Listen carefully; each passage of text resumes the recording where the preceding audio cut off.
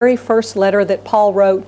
Other people think, no, maybe Galatians was, but for sure, 1 Thessalonians is the first individual church letter that writes. And when we look at 1 Thessalonians in just a minute, you're going to see, and I'm going to ask you to look more on your own throughout this week, that Paul writes about the second coming of Jesus Christ, and he says, we're telling you something by revelation. And you know, for us, this is, if you'll look down at the bottom of the, if you look at some of what I say here, Paul writes about the second coming, and you know, we have read it so many times, and we've heard so many messages that it's old hat to us. It's nothing exciting to us. But imagine for these Thessalonian believers, brand new believers, hearing something for the very first time. No other Christians had heard this before. No other Christians knew about these details of the second coming of Jesus. But Paul says, I got a revelation from God himself about this. And the Thessalonians are the first to hear it. So there's some firsts there. What comes after this, when you look ahead, the next section will be Berea. Very, very short also, but this morning we're looking at Thessalonians, and then I give you some things for further study because there's so much here, especially in 1 Thessalonians, that we're not going to have time to look at this morning. I really struggled in preparation this week because as I was reading in Acts and then looking in 1 Thessalonians, I said, I want to talk about this and I want to talk about that. But honestly, one of my prayers as one of your pastors has been, Lord, help me to cut it down, help me to simplify. And I've really been praying that. So you pray that for me too, because my personal impulse is never to simplify. My personal impulse is, oh, look at this and look at this and look at this. So I really encourage you to, on your own, after the message this morning, go back and read 1 Thessalonians. And I promise you, you will be blessed. So there's some things there, and then if you want to, you can turn over to the back side, because that's where we're going to go this morning as we begin the message. Let me turn some things around. I've got that there. And so as we look this morning, good news to the Thessalonians, the message in word and power. Lord, we pray that this message also will be not only in word, but in your power. And we ask, God, that you would open our hearts, and that as our hearts are open to you, as we choose to open our hearts to you, that your word will enter our hearts and our lives, and we'll find a dwelling place there, and that we will respond to you just as the Thessalonians did. And your word did wonderful things in their lives. May it also do wonderful things in our lives. In your precious name we pray. Amen. Amen. So the last 2 weeks that we looked at this, we were looking at Philippi. Probably most of us, Philippi is one of the most exciting parts of Acts, of our study of Acts. You know, we meet Lydia, we meet a demon-possessed slave girl. We meet the jailer. There's an earthquake. They're delivered from prison. It really is one of the most exciting passages of Acts. And in Philippi, there are great spiritual victories, and a vibrant and loving and a generous church is established in this wonderful city, as we know when we read the letter to the Philippians later on. When Paul writes to them, he's in Rome and he's in prison. It's not right before he's executed, but he's in prison, and that's when he writes back to the Philippians about 10 or 11 years later. And we know from reading Philippians that there's a great church there. I hope the same could be said of Lighthouse. I believe it can be.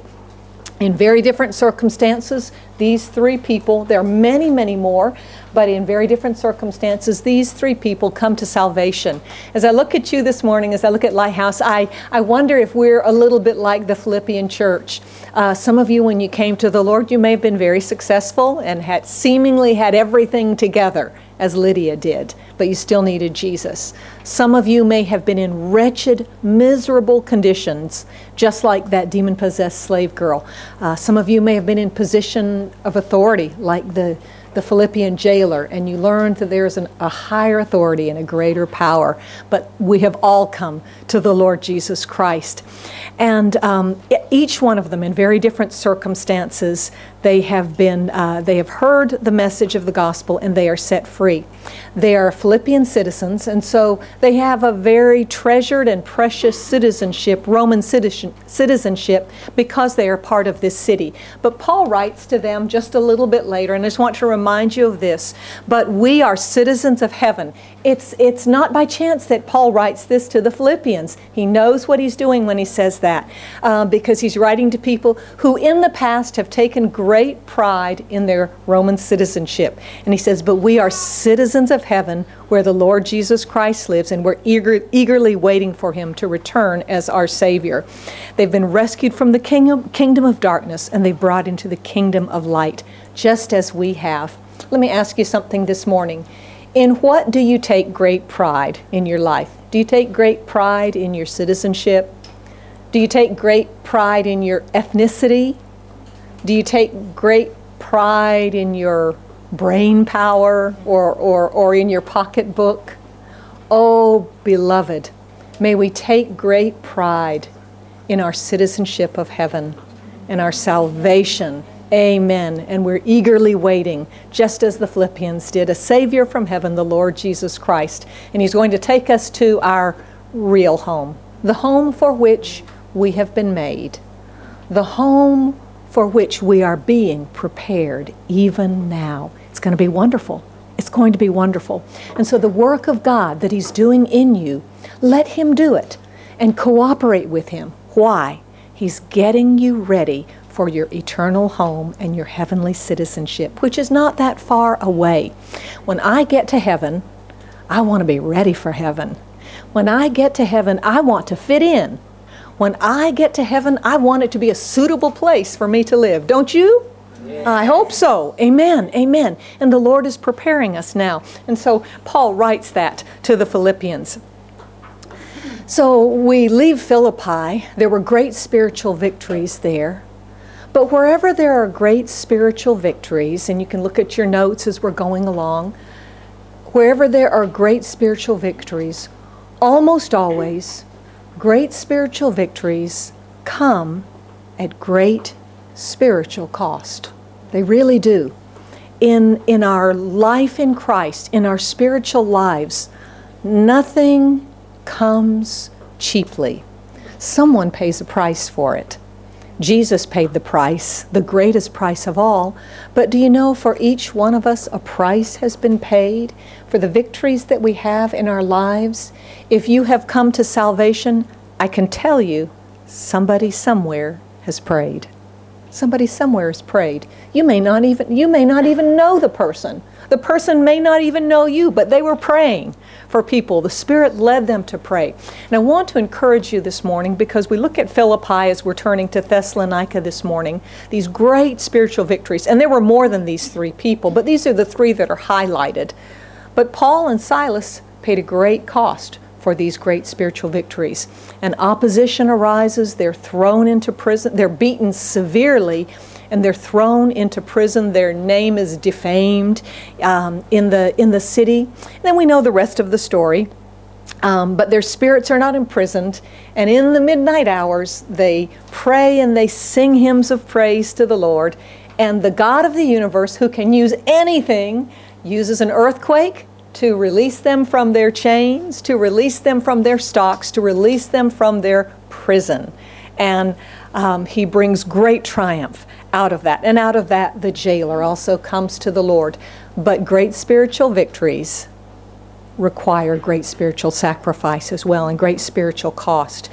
Anything in our lives, those of us who are Christians now, may I say to you, if there are things in your life that you want to move ahead in spiritually, if there are areas of your life where you feel like I'm still in bondage or I'm still moving slowly in this area, I urge you and I encourage you to get serious with God, if you haven't been serious with God, and pay the price spiritually to receive the victory that you need in your life, in your family, in your situation.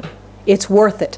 The enemy never gives up easily what has been his. The enemy never gives up easily ground that he has, but he will give it up in the power of God. And that's why Paul writes to the Ephesians, stand fast in the mighty power of God. And in everything he gives you, use every tool that God gives you to stand against the enemy and to fight against the enemy. We cannot use our own tools. We have to use what God gives us, because it's a spiritual battle, right? It's a spiritual battle, and it will be won spiritually. Amen. We see that with Paul and Silas. And so we know the events that follow. They get out of prison. They go back to Lydia's. And they meet with the believers. They encourage them once more. Hey, have you thought about this before? You know, I don't know about you, but I always think of Paul as, he's kind of like one of the Avengers. You know, if you've seen, I know most of you have seen some of the Avenger movies, right? Those of you that haven't, sorry, it's a pop culture reference. But you know, they're sort of superheroes, right? They get whacked, and they get right back up and boom, boom, boom, you know. Bullets bounce off of them. They fly into the air with the greatest of ease. And you know, I think we get used to thinking of some of these of people like Paul as sort of superheroes, right? We really do. It's like, oh, they just jump out of prison and they keep on going. But I want you to think with me what Paul and Silas must have looked like and what they must have been feeling as they went back to the home of Lydia early that morning to encourage all of these Christians who were there. Paul and Silas had been severely beaten. We have no record that the Holy Spirit supernaturally healed their wounds and gave them this great strength to overcome what had just happened to them. I imagine Paul and Silas were limping. I imagine Paul and Silas probably didn't even want to wear the clothes that were on their back because of the terrible wounds and because of the terrible stripes and the things that they had endured. I can imagine as they go back to the church, can you imagine? I'm sure their faces were bloodied and bruised and they were all banged up. And they come back to the church and they encouraged them. They didn't look very much like superheroes, did they? Oh, brothers and sisters, don't let the world's idea of superheroes influence what we see in the Word of God. Paul was a real person. He bled, he bruised, he ached. I imagine he groaned some as well. And so did Silas. So did Silas. Nevertheless, in their condition, they encouraged the saints. I want to tell you something. It is not always from the mountaintop that we hear and receive the greatest encouragement. It is sometimes somebody who is walking through a valley who proves, my God is faithful and He never leaves me, never forsakes me. Amen. Don't think that just because you're going through a tough time, you have nothing to say to bring glory to God. It is often in the hardest times that what we say brings the greatest glory and the greatest honor to our Lord. Amen. Amen. Amen. And so Paul and Silas meet, and then they encourage, and then they left town. And then they keep on traveling. They travel through the towns of Amphipolis and Apollonia. They came to Thessalonica, where there was a Jewish synagogue. So they arrive, and I want to, let's just real quickly, let's look at some of the maps. So they were up here, they were in Philippi, and then they go southwest. They pass through some smaller towns there, and they make it to Thessalonica. Thessalonica was about 100 miles, or that's about 160 kilometers, I think, roughly, from Philippi. And I want you to think of this. It would have taken them, from what we read in the Bible, probably about 3 days. So if they were bruised and bloody and broken, they couldn't have traveled 30 miles a day. No, there's just no way. They couldn't have, and it would have been overland.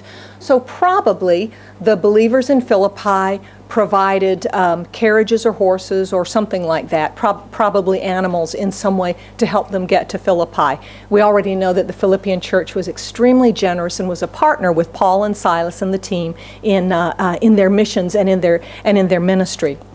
And so they make it there. They make it to Thessalonica. And at that time, Thessalonica was the capital of Macedonia. It's what we call Greece today, okay? So Thessalonica down here, not Philippi, but Thessalonica was the capital. And later it was the capital of all of the Greek provinces. It was a huge city, even at that time, a city of 200,000. Now here we are in Hong Kong, a city of about 8 million, right? I think Hong Kong's about 8 million. So 200,000 sounds like peanuts to most of us, but where I'm from, a city of, within the city limits, 200 people, 200,000 sounds pretty big to me. And at that time it would have been a very large city. And like Philippi, it was a free city. It was self-governing, and that was a great privilege and it was a great honor. But unlike Philippi, it was not a military city. Remember, Philippi was a military city with a big fort, and there were many retired military officials and their families in Philippi. That's why there wasn't a large Jewish population in a military city, and so there was no synagogue. But we come to Thessalonica, and it's not a military city, but it's a city of great trade. When you look at where the location is, it was right on the coast, and it was also a hub of various trading routes. So it was a really rich city, and it was a commercial, and it was a trading hub. And because of this, it had a large Jewish population, and because of that, it also, of course, had a synagogue. So it's not surprising. And so they, as we read, they came to Thessalonica where there was a Jewish population, a large Jewish population and a synagogue. Do you know that Thessalonica is still there today? Have any of you ever visited Greece before? I have. And Thessalonica is still there. The name has changed a little bit. It's called Salonika or Thessaloniki today.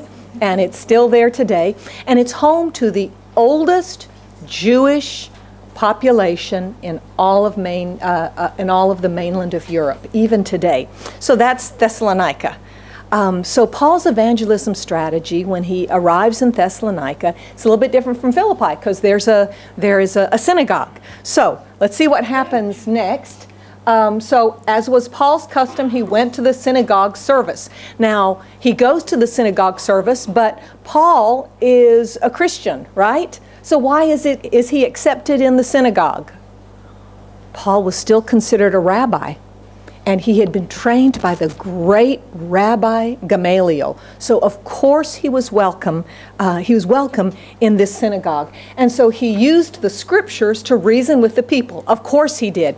Paul always started with where people were and where their understanding was. It's always a good place to start. When you're sharing with people about Jesus and you want to share with them about God, don't start with something way out there that they don't understand or that has no relevance to them. Start with where people are. Start with what they know. Start with your own life. And that's what Paul does. He starts with the scriptures and he reasons with them. Paul was a great scholar.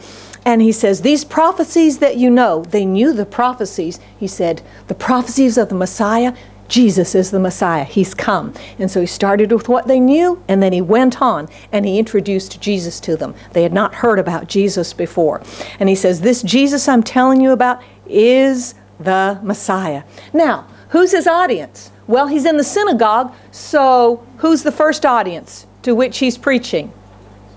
Jews, okay? Jews, of course. But Jews are not the only people in this synagogue. Who else is in the synagogue? There are Jews there, but there are also God-fearing Greek men, and then along with that, there would be a lot of prominent women that were attached. So this group is Jewish, and down here is this group that is Greek. We've talked about this before, but the Greek and the Roman religions were so pagan, they were so idolatrous, they were so immoral, that there were many who wanted nothing to do with the immorality. In fact, most of the Greek and Roman cults and religions had sexual immorality, had holy prostitutes, both male and female, who were part of the religious worship of that. And that's hard for us to imagine, right? How can that be? But it was part of the culture, it was part of the religious practice. And so there were a lot of people who wanted nothing to do with that, and they were attracted by the teaching of Judaism. There's one God, and he gave moral laws.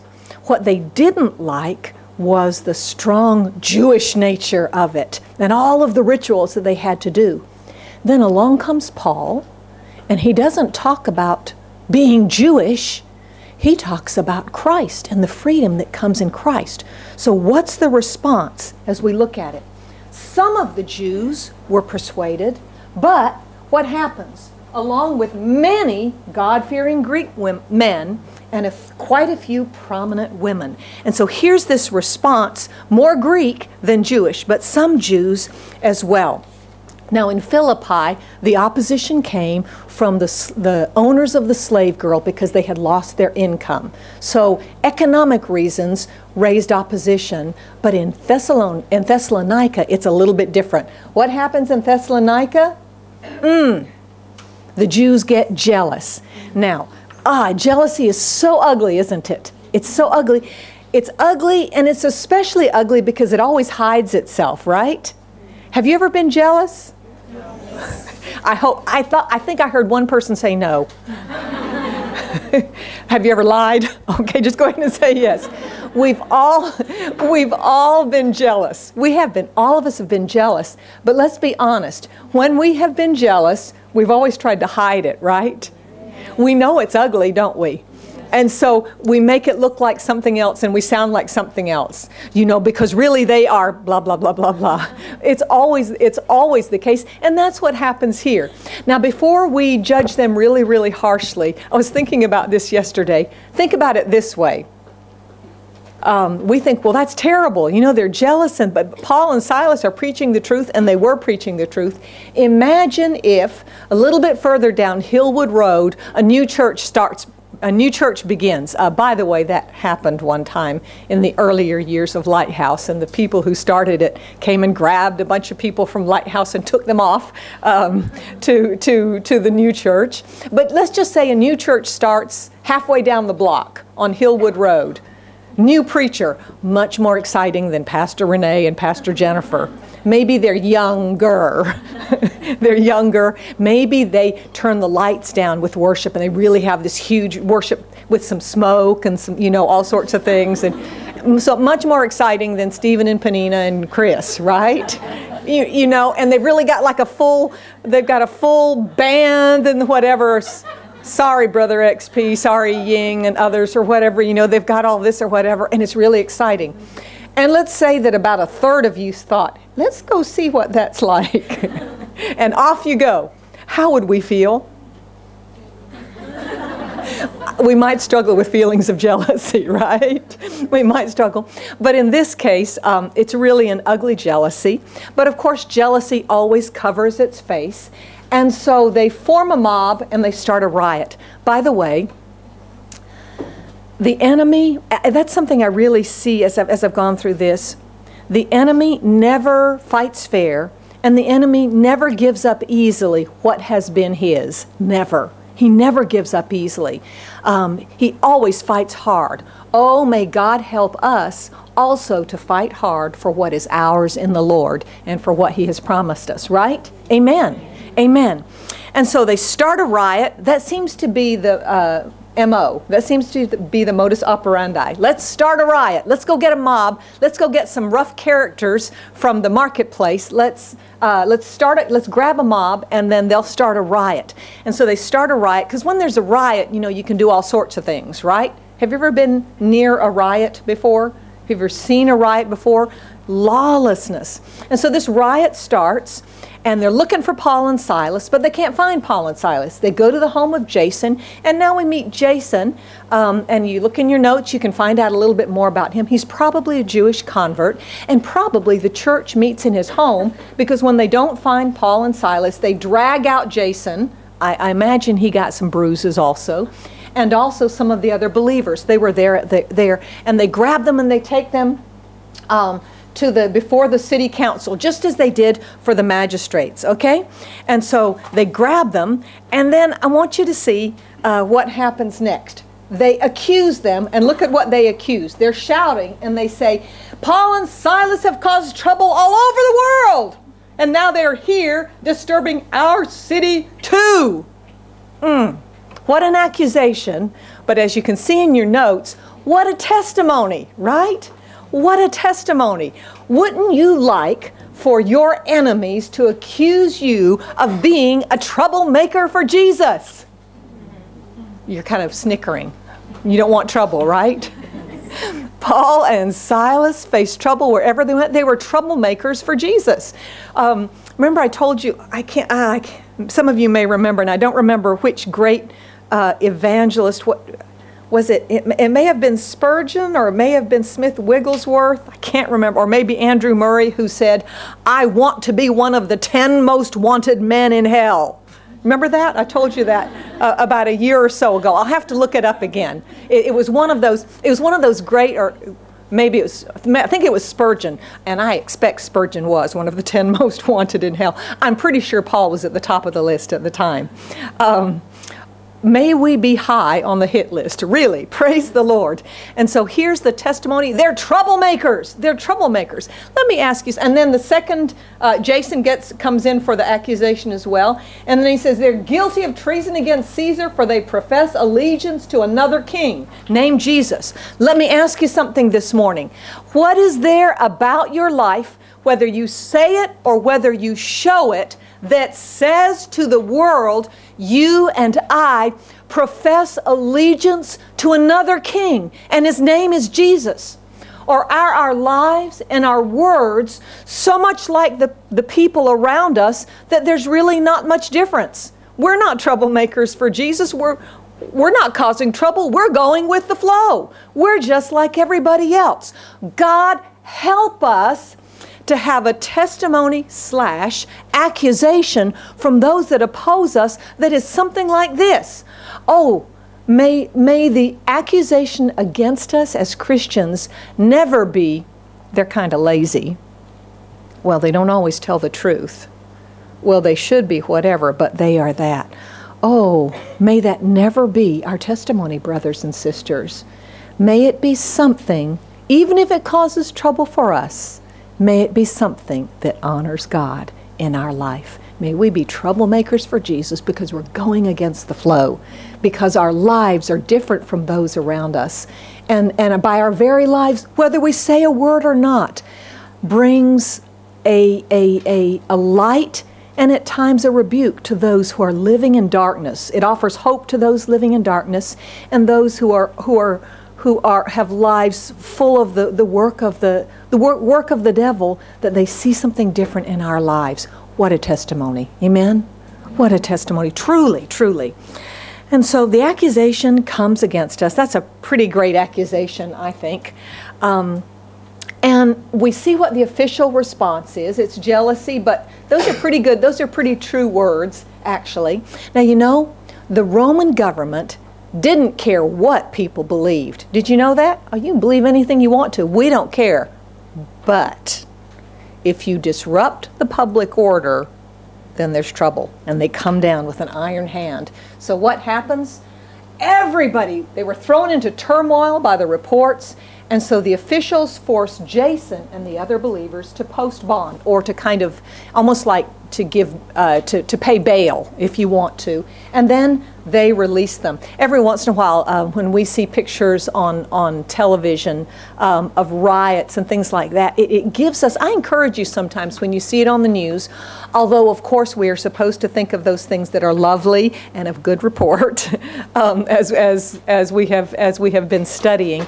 I encourage you every once in a while, when you see something like that, let your mind think about all that you read about riots and mobs in the Bible, especially in the New Testament, and it will give us a little bit of a flavor of what Paul and Silas were facing regularly in the cities. It's quite frightening.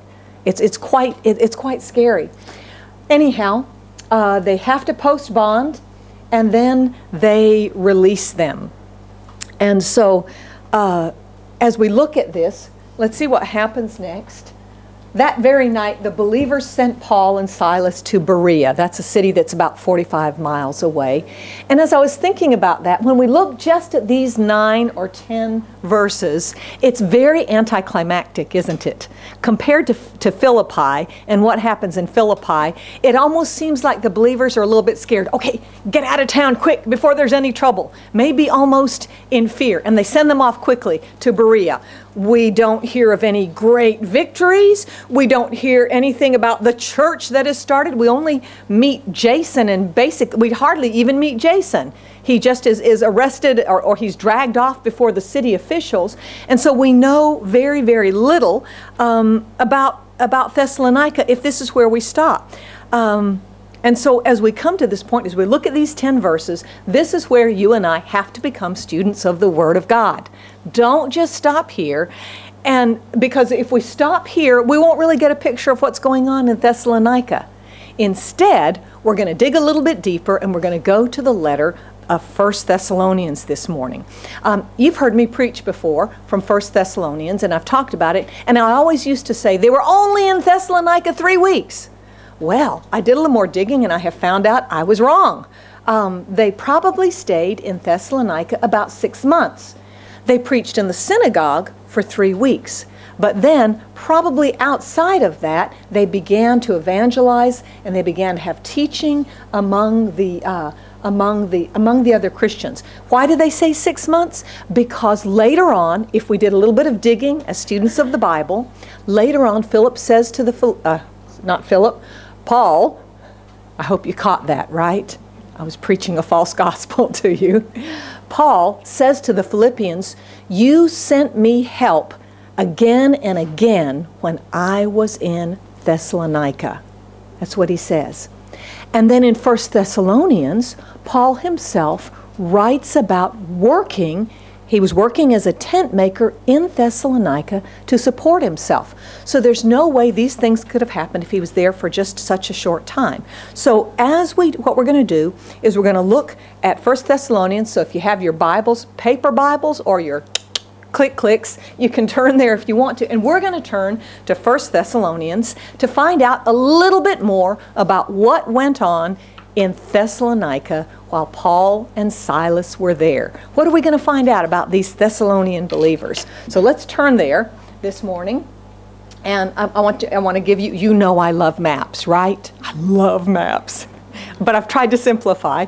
So they're in Thessalonica, and then they go off to Berea. This is going to help us see when the letter to 1 Thessalonians was written. So they were there to the Christians at Thessalonica when it was written. So they were there about 6 months. They leave for Berea, okay? So there they are. They go to Berea. They don't stay a long time there. And then they all go to Athens, okay? So it's quite a long way down to Athens. Athens is still there today. So the group is there. But when they all get to Athens, Paul is so concerned about the Christians and the church at Thessalonica, which was a young church and not fully taught, and he had to leave quickly before he was prepared to leave. Paul is so concerned that he gets Timothy, young Timothy, and he gives Timothy the dangerous and important task of going back to Thessalonica. So the blue arrow is Timothy. Paul is the red arrow. He stays in Athens for a while. He doesn't have a lot of success in Athens. Paul goes on to Corinth, and when he's in Corinth, Timothy comes back from Thessalonica, and in Corinth, Timothy comes back with a report about the church at Thessalonica. Paul hears the report and sits down and he writes the letter of 1 Thessalonians. Does that make sense? Or did I confuse you? No. Okay, we got it. So he writes from Corinth to the church in Thessalonica, and he writes the letter. Here's what's great about reading 1 Thessalonians. The letter of 1 Thessalonians is written only 3 to 6 months after he had been there. So it's it's very close to the time that he's here. So that gives us the background, okay? Did you know that before? No. Didn't know that. Now you know it, okay? That's what comes when we're students of the Word of God. Okay. And so he writes the letter of 1 Thessalonians. What do we know? We know that the church is young. We know that the church is not fully trained. And we also know that the church is more Greek than Jew, and so they don't have a strong foundation in Old Testament scripture. So my question is, why is Paul so concerned about wanting to get back there, and why is he so concerned about writing a letter? He writes a letter to them so quickly. He doesn't do this for any other church. So let's find out, because 1 Thessalonians tells us why. Paul writes the letter, and let's see what it says in this letter. We're going to look at just a few scriptures. He says in 1 Thessalonians, this is going to tell us why the letter was written, and this gets into what we're going to talk about for the rest of our time together this morning. Paul writes, "So you received the message with joy from the Holy Spirit, in spite of the severe suffering it brought you." Well, Acts 17, 1 through 10 doesn't say anything about suffering and persecution, does it? It just says they were there, and then Paul and Silas had to leave.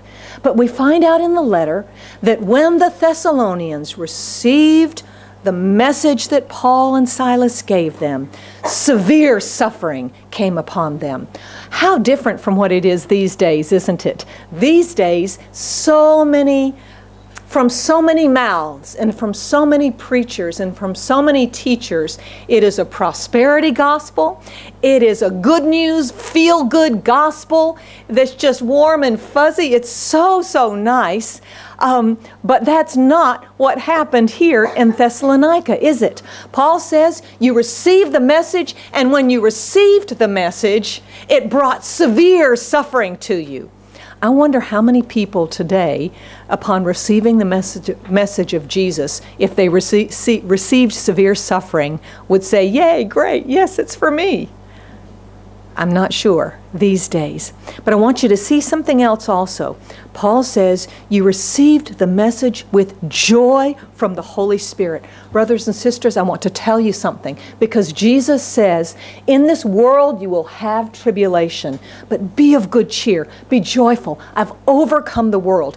One of the works of the Holy Spirit is to help you and me stand, help us keep going, help us to mature. And one of the other works of the Holy Spirit is to give us joy in hard times. When we are pushed down in the mud, when everything is against us, when the Holy Spirit is alive and fresh and at work in our lives, He can give us joy in the midst of our suffering. He can give us light in the midst of our darkness. He can give us hope when it seems that all around us is despair. We need the work of the Holy Spirit in our lives. We need the presence of the Holy Spirit in our lives. He brings us joy. He brings us joy. Amen.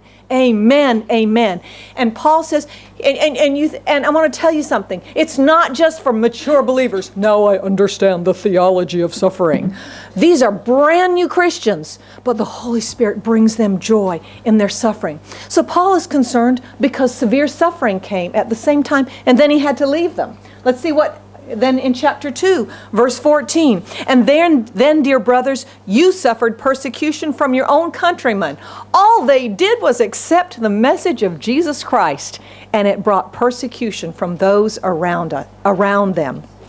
Same thing that had happened in other areas as well. And then, let's go a little bit further. 1 Thessalonians 2, 17 and 18. Let's see. So why does Paul want to come back to them? He wants to come back to them because they're a young church and they're undergoing severe persecution. And so Paul says, we were separated from you. We tried very hard to come back because of our intense longing to see you again. We wanted very much to come to you, and I tried again and again, but Satan prevented us. You mean Satan prevented the great Paul from doing something? Yes, he did. Yes, he did. The enemy fights hard for what has been his. Oh, may we fight harder for what is promised to us. A lot of Bible scholars believe that when Paul says Satan prevented us, they believe that it wasn't a failure on Paul's part, but that the bond that was posted by Jason and the other believers, it was a bond that guaranteed they would keep the peace, or it was a bond that guaranteed these troublemakers will leave the city and they won't come back. And so that's what prevented them. But Paul, being a pastor and he has a father's heart, he's not content with this. Christians are born, but they got to grow up. And they've got to be trained and they've got to be strengthened. And so then Paul writes, he says, when we could stand it no longer, we decided to stay alone in Athens. We sent Timothy to visit you. He's our brother and God's co-worker. Remember I told you when we were talking about Timothy, this young man, perhaps even in his late teens or his early 20s.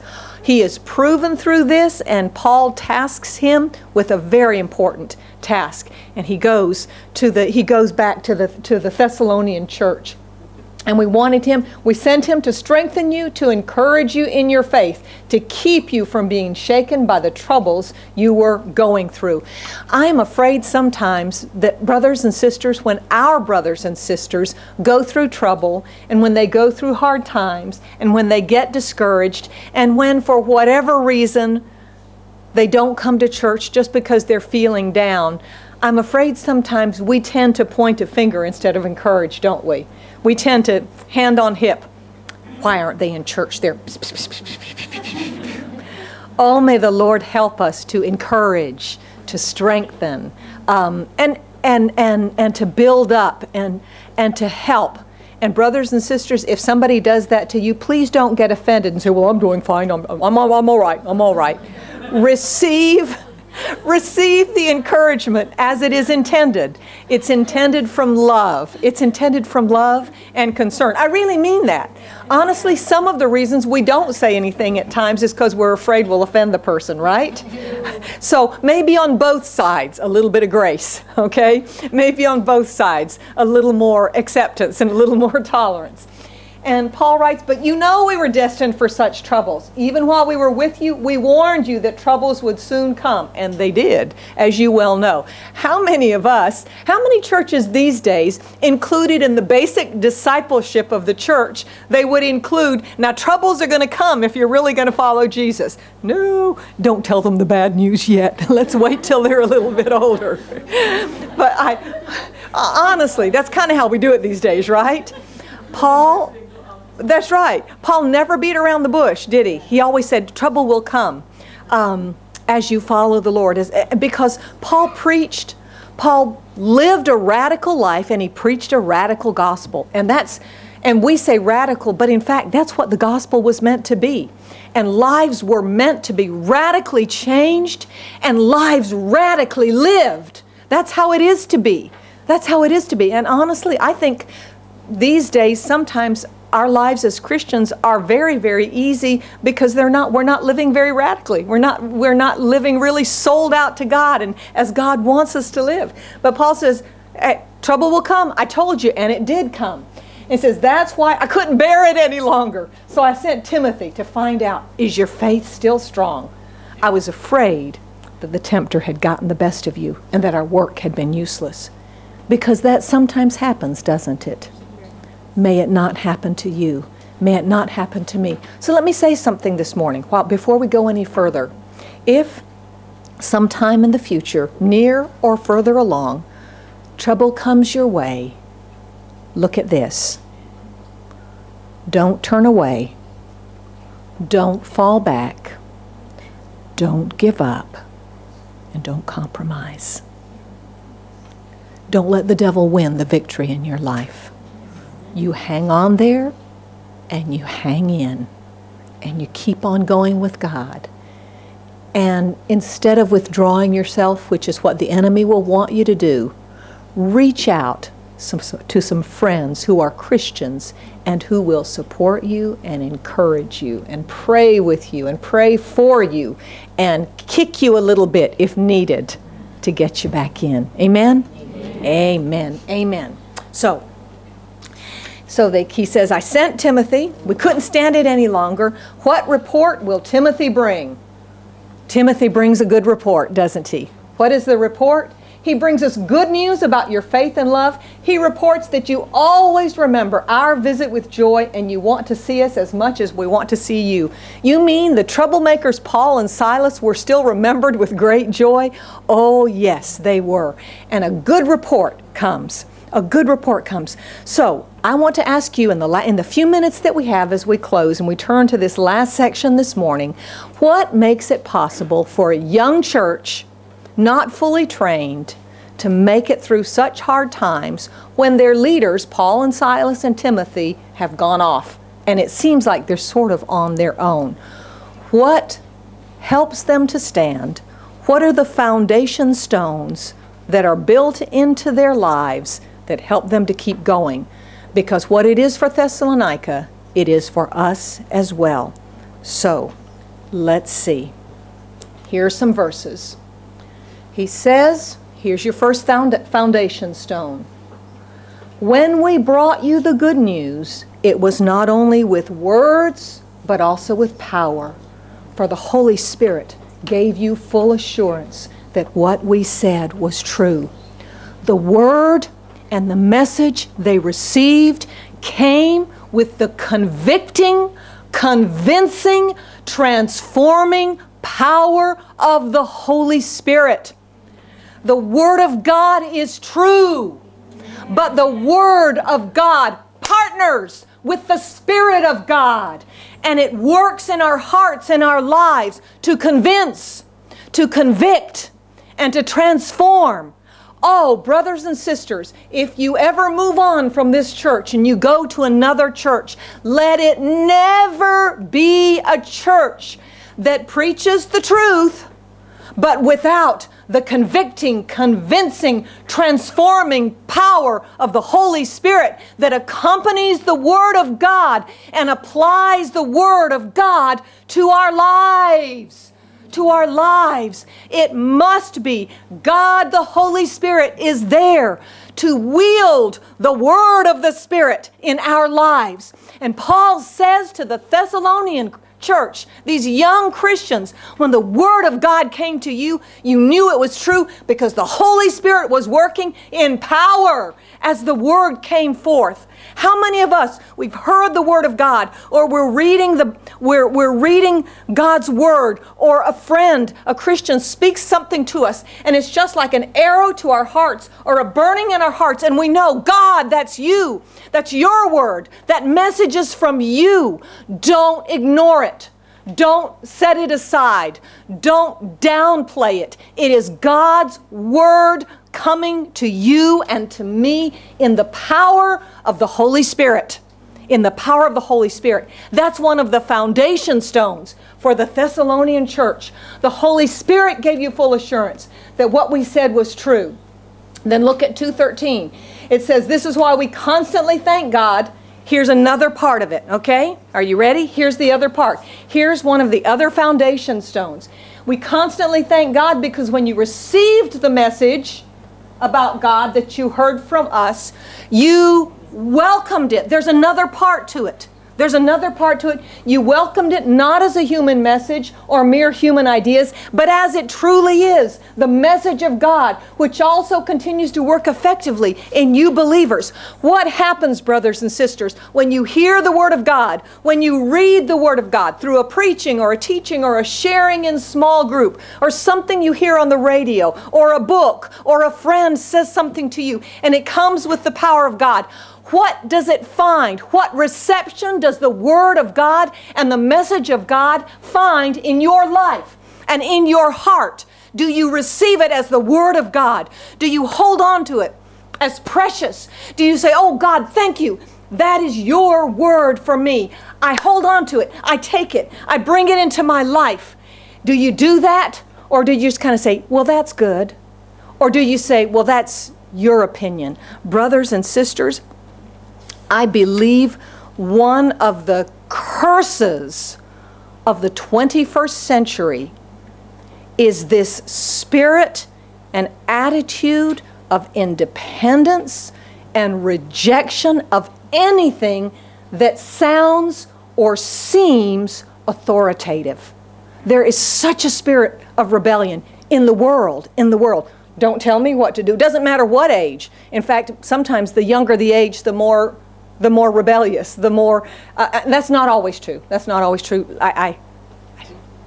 But often it is. But it's a curse in our time. And unfortunately, it is active in the church as well. The Word of God comes. We share something with someone, and the response is, that's your opinion. Oh, that's what you say. I say something else. The Word of God comes to us, we read and we think, well, maybe yes, maybe no. I shared something with someone in this church, something that I felt had come from the Lord.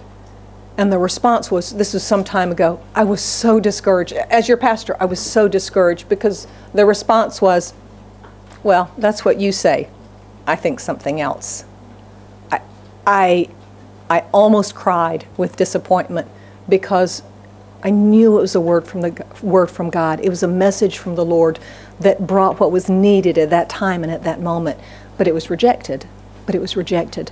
Brothers and sisters, the reason the Thessalonians were able to stand was because they received the Word of God into their lives. Let me go a little bit further.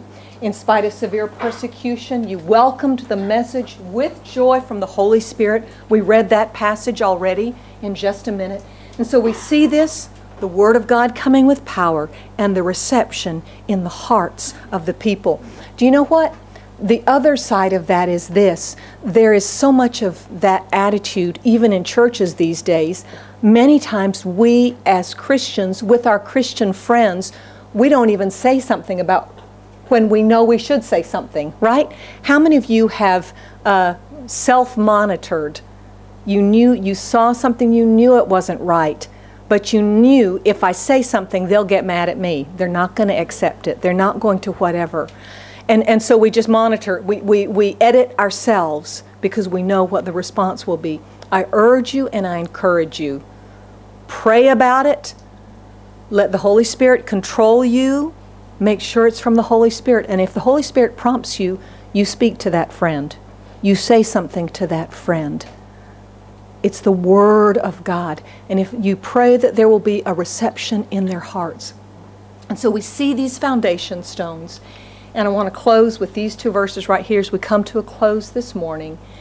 Look at what else that's one of the other foundations. And I know I'm giving you a lot of scriptures, but we're not reading all of them. This is also from 1 Thessalonians. So there was verse 6. In spite of severe persecution, you welcomed the message with joy from the Holy Spirit. So they welcomed the message. And then it goes into verse 7. As a result, you became an example, for the Lord's message rang out from you everywhere. The testimony rang out. Look with me at verse 9.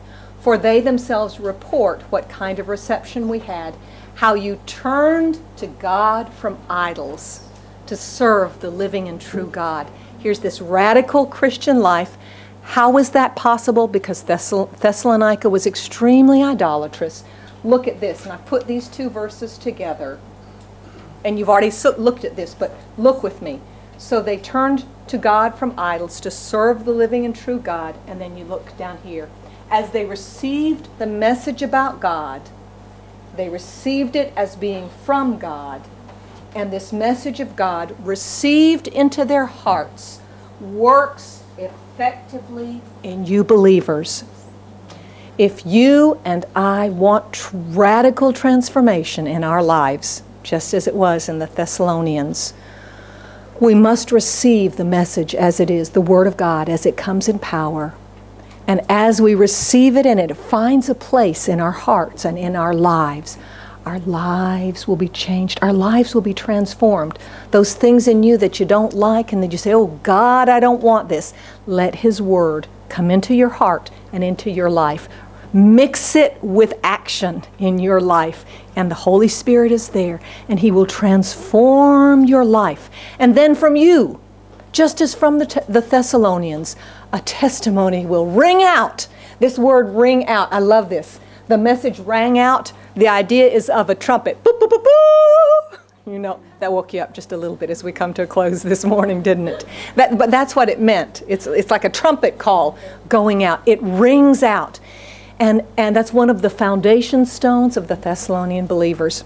So as we come to a close this morning, I encourage you, you know, we read 9 or 10 verses in Acts, but I encourage you, you go on to 1 Thessalonians this week. Go on, read it and let it encourage you. And what I want to say to you is the testimony of the Thessalonians, because they also showed a lot of love and other things as well, can and should be our testimony as well. What we see of their lives can and should be true in our lives as well. Don't let the rebellious, independent spirit of this age infect you and change you and influence you. Instead, keep an open heart to the Word of God, however it comes. And as it receives a place in your life, it will work effectively. Amen? Amen. Let's close in prayer this morning. Amen? I'll pray for you. You pray for yourselves. Okay? Amen. Amen. Lord, we come to you this morning.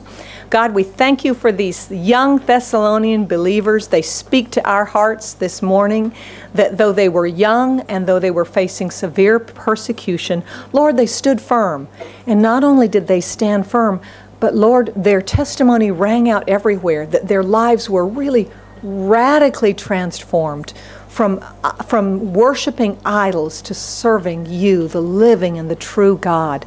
Father, I pray that as we too establish these foundation stones in our Christian lives, that our lives also will be transformed, will be changed, and that from us a testimony will ring out of a great God and a good God who sets us free, who changes our lives, and who sets us on a path to eternity. Oh God, may you be God in our lives. May you be glorified. May you be lifted up. May you be honored and exalted just as you were in the lives of the Thessalonians. In Jesus' name we pray. Amen. Amen.